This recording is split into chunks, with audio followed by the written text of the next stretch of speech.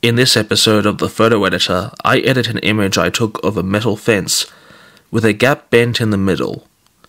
Perhaps this photo reveals a secret desire to be the next Dorothea Lange or Robert Frank, creating dark and gritty photographic records of our harshest landscapes.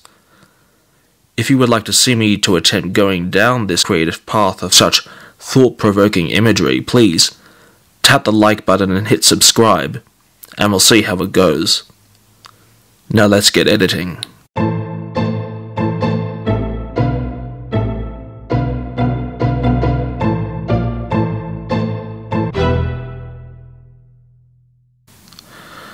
And welcome back. So, looking again on a photo walk I did in some rural areas a few months ago, I'm looking at a couple of close-ups I did of a break in the fence. Now, it is of a compositional interest because of the bend in the pole, so it sort of shows a frame within a frame. But I'm particularly interested in how I can really get a good shine on the metal wire and sort of really enhance this artificial barrier we have here between the two dimensions of the space. So, as usual when I'm trying a couple different shots on the same scene, I like to take a couple of exposures at different light. I'm going to try going with the lighter one on this occasion because I'm happy with the background. It's a nice grassy landscape, and typically I find that sort of agricultural backgrounds are more forgiving. You don't want to cut out as much. So we'll use the lighter setting for this one.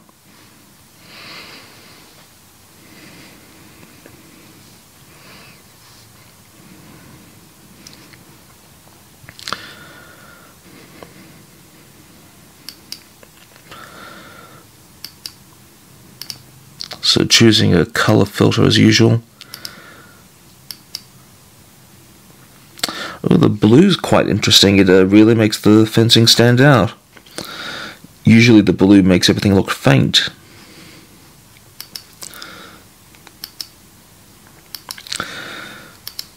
Yeah, so if you want to have a more daylight balance, I suppose you can go from neutral, where it's kind of balanced out.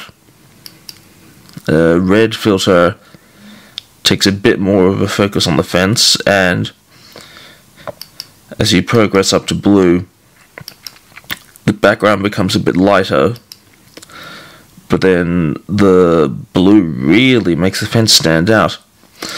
And sometimes it's good to just really go all out with your visuals and don't hold back, so may as well do that today. It's a metal fence. It's okay to have a bit of drama.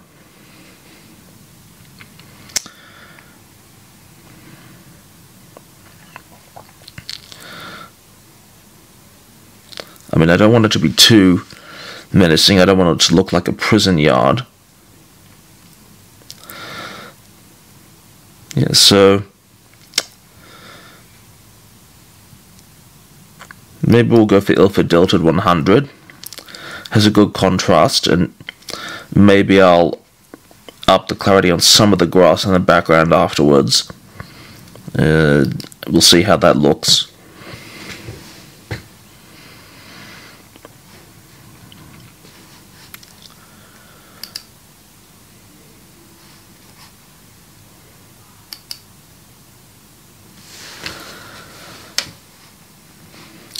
Don't really feel the need for cropping.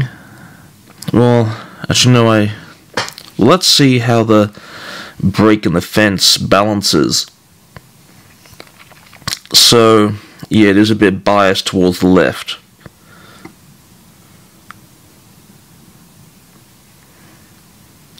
So let's get that more in the middle. And we didn't lose too much detail. I could edit.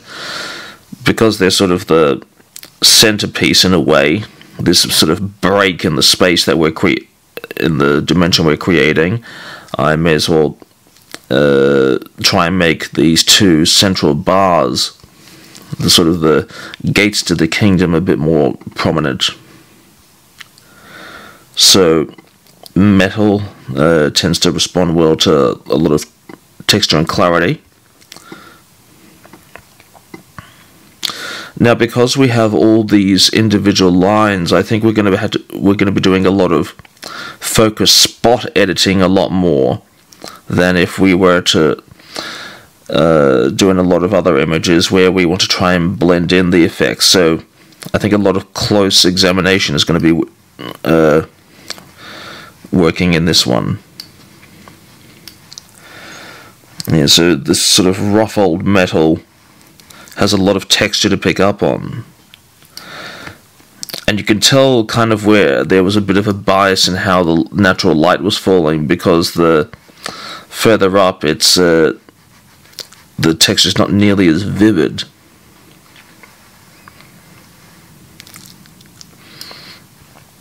And sort of metal like this does tend to almost bleach unevenly in some spots.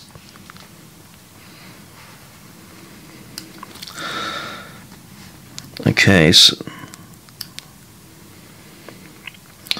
this is with texture and clarity taken up to the max, and I think it works for now. So now, for the fence wiring, I'm going to take a different brush. Now let's just see what happens if I use a big brush and just go all over it, and if that has a negative effect on how the background looks. So again, we'll have the texture and clarity.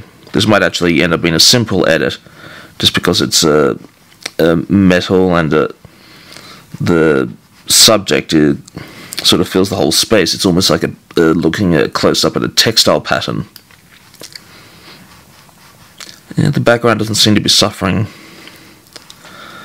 so maybe I'll have to do the spot editing in between the fence, but I'm really liking how the wires now really pop.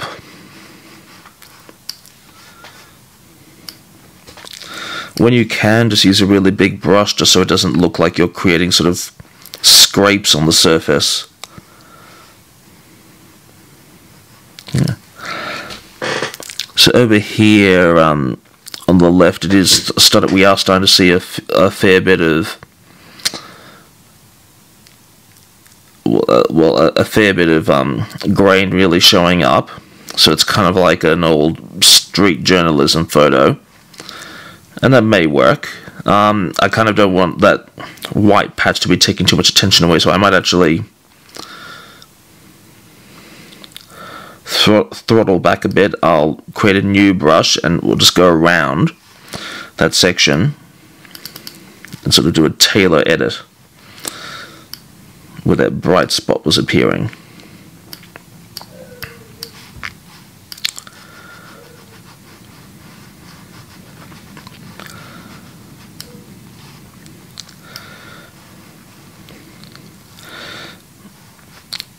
If none of you are aware, it's worth looking into an Australian photographer, Bill Henson. Now, he's most well known for a lot of nude portraits, where he sort of explores the vulnerability of people. But he, aside from those more notable works, which is probably more the media's fault than his, he actually also creates a lot of landscapes around Australian urban settings where he puts just as much effort into planning, and he likes to focus on a lot of very relatable elements. So how your local parks look at certain times of day and everything. He's kind of a Monet for the suburbs in that sense, so he's well worth looking up if you care to do so. Yeah, so it is really grainy, but in some parts, but like I said, it's sort of this subject sort of accommodates that.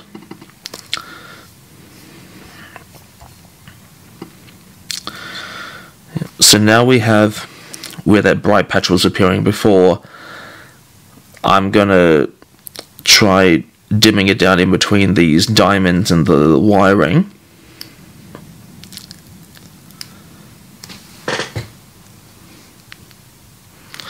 So I'll actually try declaritizing.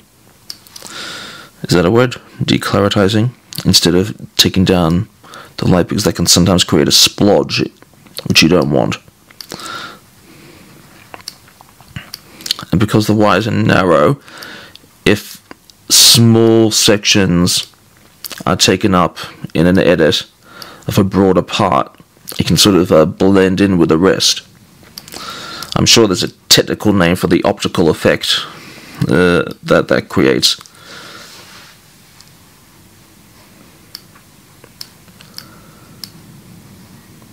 Yes, that's a bit more blend. What happens if we take the clarity back even more? We're starting to get a bit of a halo near the fence here, so I'll keep it at maybe a quarter diminished. At the same time, I'll blend in this middle part here.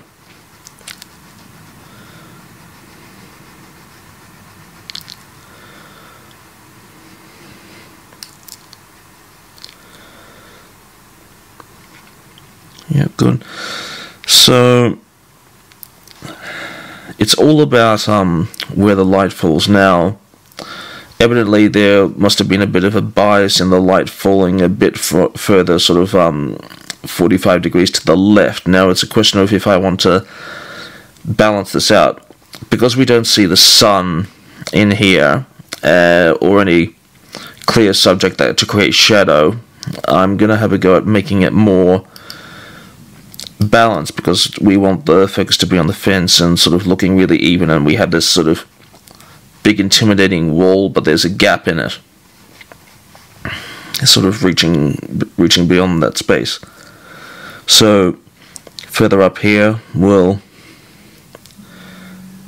try upping the shadow a bit. And then along the fence line, I'm going to try using highlights to make it a bit more vivid. One of the greatest unintended compliments I've ever had was when an older man commented on one of my street portraits that how good it was to see a good old natural light picture, no excessive edit, and it was flattering to know that I'd sort of tricked his eye, because it was kind of how our mind expects light to look logically, these even shadows coming from pillars, but it wouldn't have actually been possible for 100% natural light to appear that way. So sometimes what we think looks right is different from what reality is. I guess that's a appropriate metaphor for a lot of situations, and it's often a irony in writing and filmmaking where reality, when it comes down to it, can actually be quite dull or ineffective, and we need to use visual and creative trickery to send through the message that we actually want.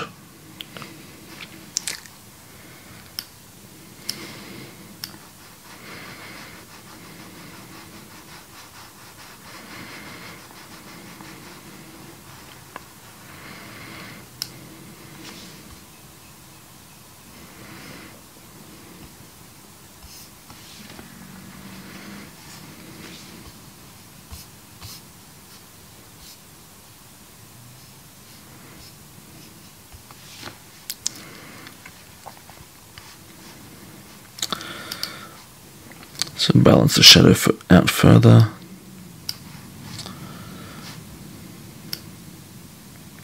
Further up on the fence line. I try to explain what's going through my mind, but sometimes my my thinking gets ahead of me.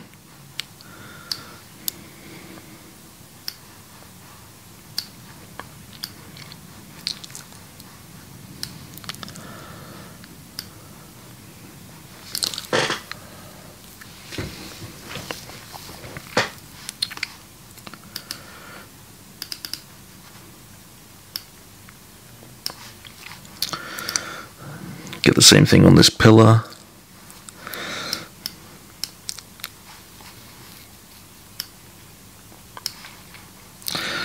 Now to the left we are starting to get some of that halo again, so I might have to do a darker brush around the edge just to balance it out. But I'd rather have to do something like that than if I were to make too small a brush and it looks too scrapey.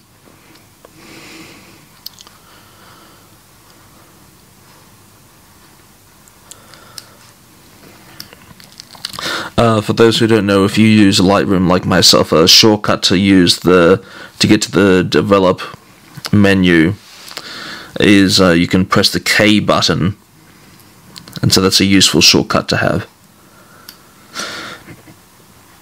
Good to invest in a bit of knowledge in the keyboard shortcuts you have. It's much better than going into the menu tab every time.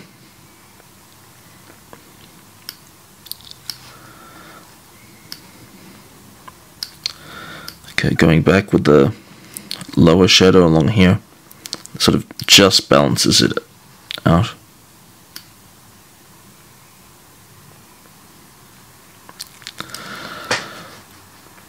Now let's go in on some of the wiring and see if we can make them stand out a bit more.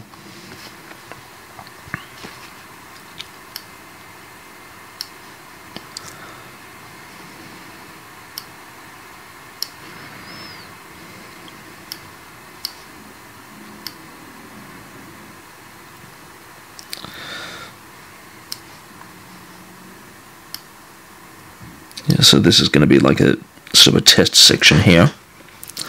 Now, because the ground is quite dark, it actually doesn't seem to be having too much of a problem with the bleeding of light between the two subjects, so that's quite useful. So I'm just going to get in close with a few of these, then we'll zoom out again and see how it looks.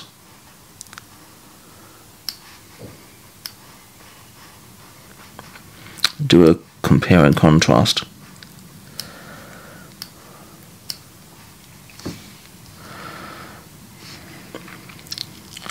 Yeah, so sort of this section here where we were working, and I quite like that. Now I'll create a new brush, but I'll use the same settings. I'm going to try applying those edits more where the skyline is and see if it looks too washed out or not, and if so I can just sort of throttle back.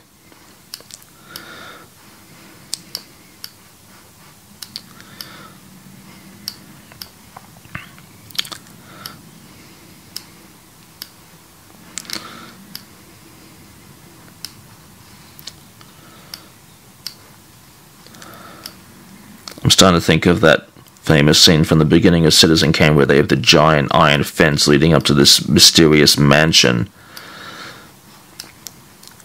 Not that I'm comparing myself to Orson Welles, but I do love a dramatic fence.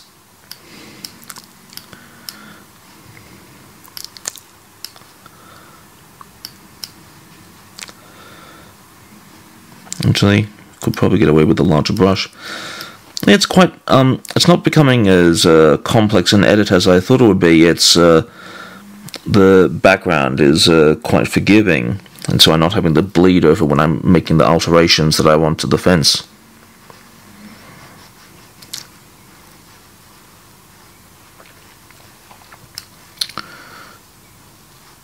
Okay. Alright, so what we've done to the metal in the picture, I'm quite happy with. Maybe I'll dip it down in this upper right section here just because it's starting to look just a little overexposed. Not much, just a little.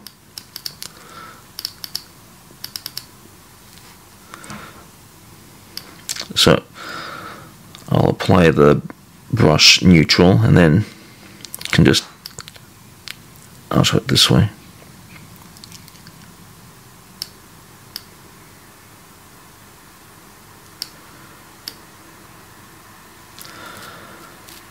Yeah, so it looks a bit more even now.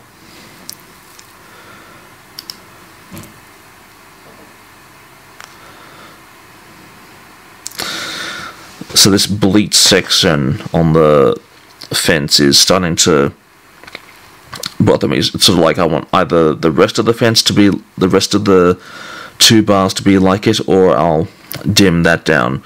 So probably could afford to make the 2 poles a bit more brighter looking, so I'll try that to begin with. Let's try with the highlights.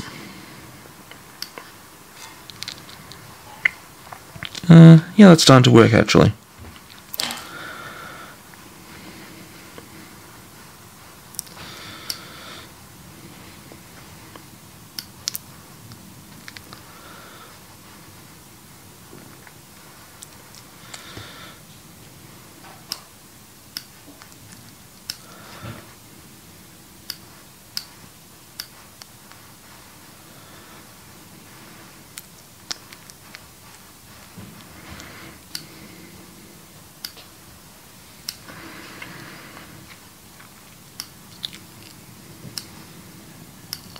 Yeah, so that's blended in a lot more. Once again, I've created a slight halo in the background on either side of the pole, so I'll again take the sort of reverse brush with the highlight taken down a bit, just to do a quick stroke on either side, just to get rid of the worst of that halo.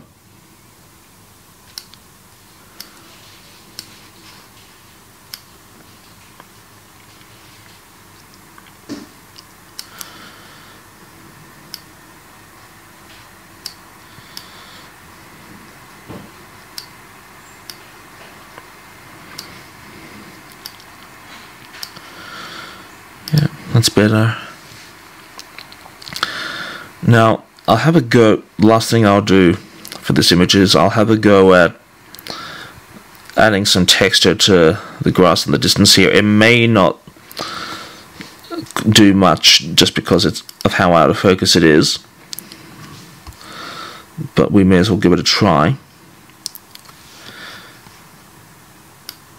So, we'll try in this wide section here, where it's got a good bit to work with.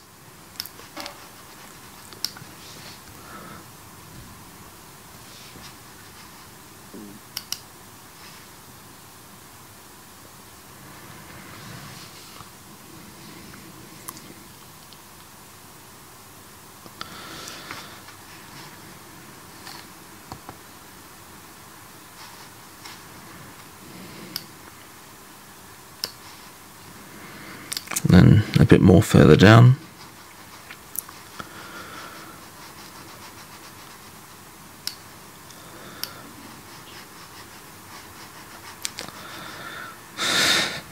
Yeah, it doesn't really do much. All it does is make the fence more overexposed, so let's reverse that one. May as well keep the change I created in the middle here, but okay, so that's a new image that we've created. I like that because you have this gap in the fence. It's like you're creating a linkage between 2 spaces, and so a fence is traditionally quite sort of represents a lot of boundaries, but we've got a sort of breaking through. And I like what we've done with the metal. We've made it sort of this really great glimmery, well, not glimmery, but a sort of taken just a matte surface and given it just that little bit of a highlighted edge. And you can use this in this sort of image where you're really only drawing the viewer's attention to a surface. You'll generally want it to be a bit more evenly balanced, but if you're looking at a subject that has more composition and more focus on a particular spot, so a man sitting on a park bench or something, you can use the intensity of lighting and clarity along long metal surfaces to draw the viewer's attention that way. I believe I mentioned him before, but I learned a lot a while back from an English photographer called Alan Scheller, who does a lot of great work with urban scenes where you're looking up close at long metallic surfaces, and he does that very well, so well worth looking out for his work as well. So I hope you enjoyed this episode, and I look forward to our next edit with you. As always, if you want to see more and get notified of when new content is available, which appears twice a week now, please hit subscribe and tap the thumbs up button. And also look at my Twitter and Instagram handles for more content as well. And we will see you next time. Thank you for watching.